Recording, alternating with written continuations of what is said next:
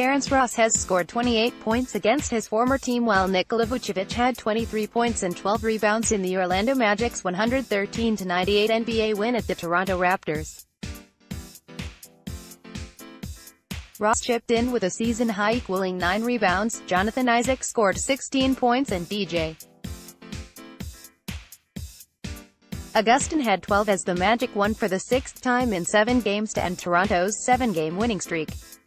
Orlando had won a season-best 5 straight before they lost at home to Chicago in their first game after the All-Star break.